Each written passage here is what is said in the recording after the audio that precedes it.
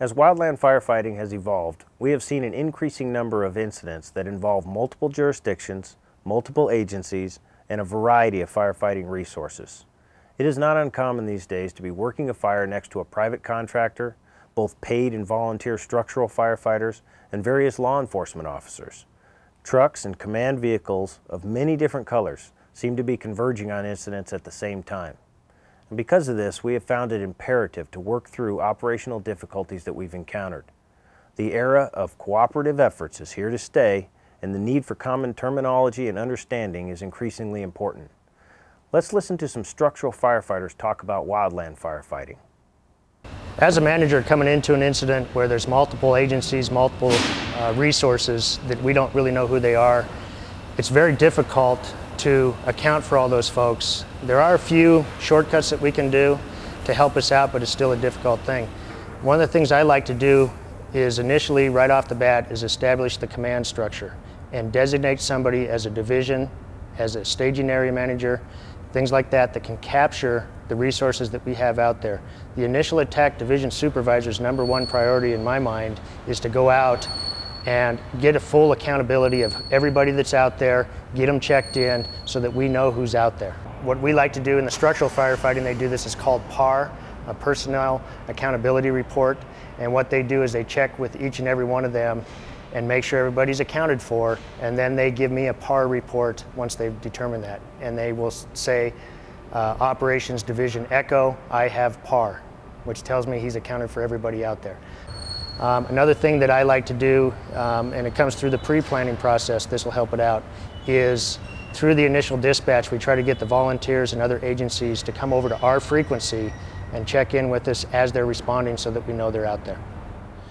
When I enter an area, this urban interface, my major watch-outs are the roads leading in and out of the area, the communications we have. Some of these areas you don't have good communications because you're in a canyon. Who's already in the area? We want to make sure who's back in there. Is there a staging area set up? Do we respond there first and then dispatch out of the staging area? Where the command post is located, where the incident management team or the incident commander is at that time. So those are our main concerns, but communications is the biggest issue we have to deal with, and knowing where we're going and having an incident commander know where we're going. You know, what we do is always risk benefit. I mean, we'll risk life for life. But once you've covered that, it isn't worth, I mean, any sagebrush out there or any timber out there isn't worth losing somebody over. Any person's house isn't worth getting seriously injured or dying over. So you got to put it in perspective. You get caught up into the excitement of what's going on, and sometimes you don't look back at the big picture. Do you have good, do you have somebody looking at the fire and what's going on? Do you have good communication so you understand if there's a blow up or something like that, you might peel out? Do you have an escape route? And if you do, how far away is you're in your safety zone? Just simple things like that. And just keeping your heads up and watching what's going on. We're used to doing the structural firefighting. Those guys probably, or the cooperators, are a little bit better at probably reading the fire and where it's going to go. And I look to those guys for a lot of feel on where the fire's going, if it's going bad or if it's going good, and rely on each other's expertise. And that's what I was saying when I said before, leave your egos at home. Fire really has no boundary, and that's the approach that we've taken with respect to our federal partners in terms of initial attack. And it's worked out very well. And there's some obvious positive benefits that we receive from them in terms of training, grant funding, equipment, their expertise, specifically with some of the fuels issues that we have. They have those resources that we don't have. And I think those are some of the things that might be overlooked sometimes when you form some of those relationships, or some of the ancillary benefits that you have when you work with agencies that are geared up to deal with issues of vegetation and fuels management, and they have the technical expertise that we don't have, and certainly would be inappropriate for us to try to fund on our own. One thing we heard very clearly from all the firefighting cooperators that we talked to this summer is the absolute need for proper pre-planning before the fire season. Let's hear from a structure firefighter's point of view as to why pre-planning is important and what it should entail. Pre-planning with the local cooperators, doesn't matter who it is, whether it's NDF, the Forest Service, or your state agencies, is critical to being able to be effective and be safe out there. You need to establish your communications and how you're going to do that. You have to understand each other's capabilities and develop the interpersonal relationships so you understand who you're fighting fire with and what their capabilities are and what they can do. Well, one of the biggest agenda items needs to be communications. You need to know what frequencies you're going to use, and you need to know those prior to responding to alarms. So radio frequencies and the response frequencies is generally a must. The other thing is where you're going to respond and what type of equipment you're going to respond. We need to know what each agency has to respond and what their capabilities are and how you can intermix these. I think there's a couple key points that cooperators and agencies need to address prior to the fire season. One of them is a thorough and complete understanding of the ICS system and how it works and setting up a command structure. In our area, it's vital that we set up a unified command, and it works real well. And I think other cooperators need to follow our lead and set up that command structure as early as possible in the incident as you can. It makes the transition a lot easier as the incident progresses. The second thing is a good communications plan.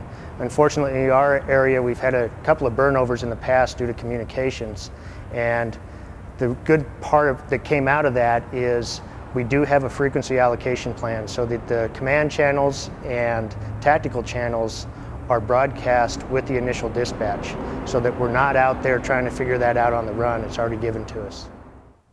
Now we're going to look at the High Crow fire scenario that occurred in the foothills of Boise, Idaho, and see firsthand the benefits of good pre-planning. At 15:50 on the afternoon of July 6, a request for mutual aid assistance for the fire off Warm Springs Avenue was routed from Ada County Dispatch to the Boise Interagency Logistical Center. The weather forecast for the day called for sunny skies, southwest wind 10 to 15 miles per hour, low relative humidity at about 16%, and a high temperature of 95 degrees. The current temperature was 92. 6 Type 4 Wildland engines, 1 BLM Type 3 helicopter, 1 U.S. Forest Service Type 2 helicopter, 1 BLM Air Attack, and 1 BLM IC Type 3 were dispatched as outlined in the pre-attack plan. Contact was made on Warm Springs by the BLM IC Type 3 to the Boise City Battalion 1, who was the IC at the time. 100% of the fire perimeter was active and exhibiting rapid rates of spread. At this time, the fire was approximately 100 acres.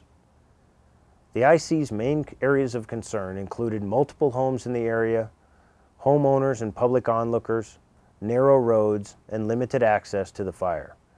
There was also power lines and slow-moving traffic building up along Warm Springs. The fuels were flashy cheatgrass and had a high brush component in the drainages. The terrain showed numerous natural chimneys and box canyons. As the incident rapidly escalated in complexity, unified command was established between the BLM and the Boise Fire Department. Additional resources from the county and federal agencies were requested and en route. A staging area was established at the Ben's Crow Inn on Warm Springs Avenue. Additional resources began arriving, which included 1 Type 3 BLM helicopter, 1 hotshot crew, 2 seats and 2 heavy air tankers, 4 Type 4 engines, several structural engines, several dozers with transports, and multiple law enforcement agencies. At this point, communications were very difficult and accountability and span of control became a major concern. Attack 801. 801, go. Do they have the road blocked off yet at 21 in Warm Springs or anything? I have no plat. We'd like to order 3 more engines and 1 dozer. As we begin this next group exercise, please think about your own decision-making process as you address this situation. What rules and guidelines and experiences are you drawing on, and in what order are you sizing up this situation? What are you anticipating? Are you following the process outlined in the standard orders, or are you just reacting to informational inputs? At this time, let's get into our groups and complete the exercise in your student workbook.